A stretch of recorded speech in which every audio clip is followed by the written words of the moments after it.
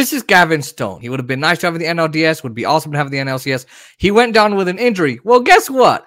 On October 9th, this year, just a week ago, Gavin Stone had right shoulder surgery performed by esteemed medical professional Dr. Neil ElAttrache and will likely be out the entire 2025 season.